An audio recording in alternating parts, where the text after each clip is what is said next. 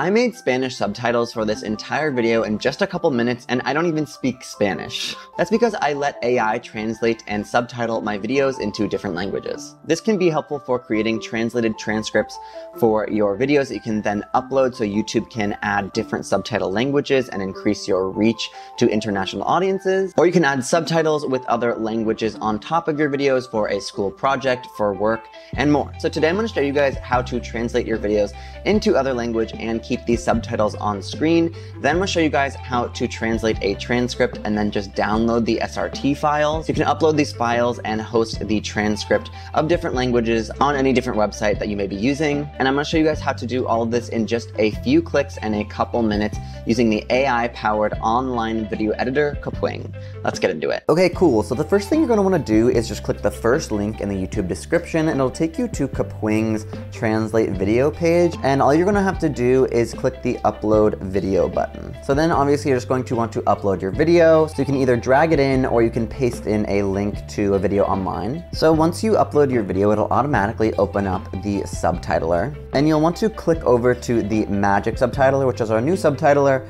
which is way easier and much quicker to generate subtitles. And then just wait for it to finish uploading. And then when you're done, you can click the Generate Subtitles button. You also can open up the little arrow key down here, which you can either manually enter subtitles if you want to, or upload an SRT or VTT file if you already have the subtitles done. But I'm just gonna click Generate Subtitles and then Generate Subtitles, and then just wait for it to transcribe. So my first step in translation might actually surprise you. It's to make sure that you look over your transcript in English or whatever native language that you spoke your original video in, and make sure that it's all right. Sometimes there are certain words that the auto transcriber just doesn't get quite right. For instance, it sometimes has trouble with things like acronyms, or it might have trouble with names. Then the translation will ultimately be wrong because this is what informs the translation later. So you want to make sure that your original language that you recorded your video in is being exactly detected by the AI correctly first. So go through here, you can go ahead and make any edits that you may want, blah, blah, blah. And then when you're done with the original version,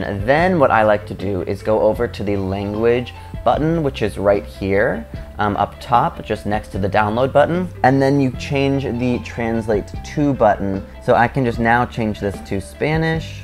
And now the translation should have many fewer mistakes because the original transcription in English, in my case, has no grammatical mistakes in it as well. So that's my pro tip. And you can see that it's all exactly timed automatically to the words that I spoke, so you don't have to manually put in all the subtitles.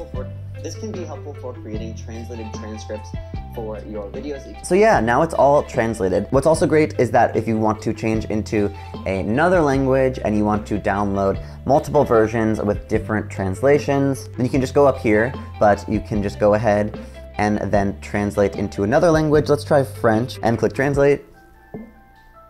And there, it's done practically immediately. Now to make changes, you can just go ahead and click on the subtitles, and then you can change things like the font, the text color, and the background color. And you can also use our animations to do things like word-by-word subtitles. So for instance, you'll see that now it will highlight word by word as you're speaking. This can be helpful for creating translated transcripts for your videos. And you can use any of these different ones. Translated transcripts. And that just makes these subtitles really engaging if you do want them embedded directly on the video. This is also helpful for just doing English subtitles.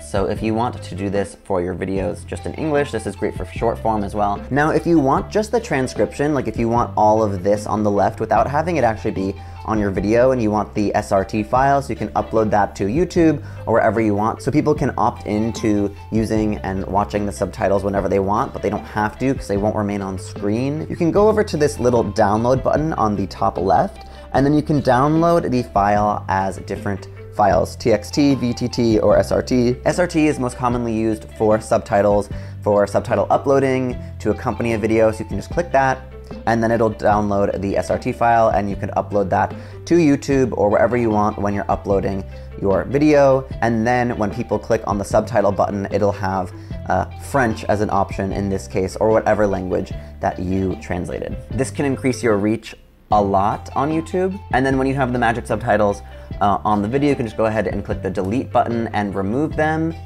And then your video won't have the subtitles embedded on the video itself, just when people opt in using the subtitle button on YouTube or wherever else. While you're in here, you're also able to make any edits that you may want by just clicking the split button and cutting out any of these silences if you want. You can also add images, overlays, audio using the audio tab, sound effects, and things like that. It's a full studio editor, as well as a translator and subtitler. When you're done, you can click the export project button in the top right, and then just click the export button again if all the formats and resolution are exactly how you want it, and then download it when it's done processing. For you guys, I hope this was helpful. Make sure to subscribe to the channel to join an online community of modern creators and stay up to date with creator tips like this one, and I will see you guys in the next one.